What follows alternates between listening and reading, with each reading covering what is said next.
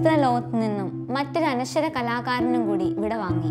വില്ലനായും സ്വഭാവ നടനായും മലയാള ചലച്ചിത്ര രംഗത്ത് 3.5 പതിറ്റാണ്ടുകളായി തിളങ്ങി നിന്നിരുന്ന നടനായിരുന്നു സത്താർ. തമിഴ്, തെലുങ്കു ചിത്രങ്ങളിൽ സജീവമായ അദ്ദേഹം 300-ലേറെ സിനിമകളിൽ അഭിനയിച്ചിട്ടുണ്ട്. 3 ചിത്രങ്ങൾ നിർമ്മിക്കുകയും ചെയ്തു. മലയാള സിനിമയിൽ കരുത്തിന്റെ പ്രതീകമായിരുന്നു അദ്ദേഹം. നായകനായി എത്തി പിന്നീട് വില്ലൻ കഥാപാത്രമായി മാറിയ സത്താർ 80കളിലും 90കളിലും തിളങ്ങിയ നടനായിരുന്നു.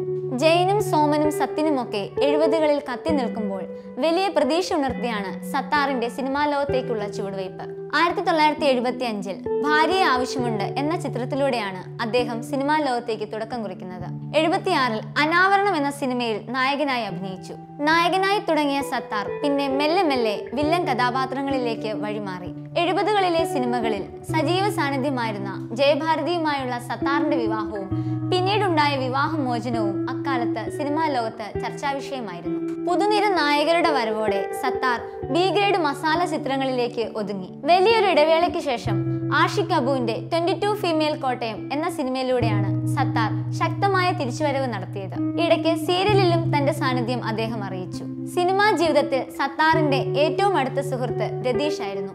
രതീഷിനൊപ്പം ചേർന്ന് 3 ചിത്രങ്ങൾ നിർമ്മിച്ചിട്ടുണ്ട്. കൊടുങ്ങല്ലൂർ സ്വദേശിയായ ഖാദർ പിള്ളയുടെയും ഭാര്യ ഫാത്തിമയുടെയും 10 മക്കളിൽ 9ാമനായിരുന്നു സത്താർ. ഇനി പുഴ ഒഴുകും, അവളുടെ രാവുകൾ, ശരപഞ്ചരം, ബീന, അവളൊരു സിന്ധു തുടങ്ങിയ ചിത്രങ്ങളിൽ ശ്രദ്ധേയമായ വേഷം കൈകാര്യം ചെയ്തിട്ടുണ്ട് സത്താർ. സത്താറിന്റെ വിയോഗം മലയാള സിനിമാ ലോകത്തിന് എന്നും ഒരു തീരാ നഷ്ടമാണ്.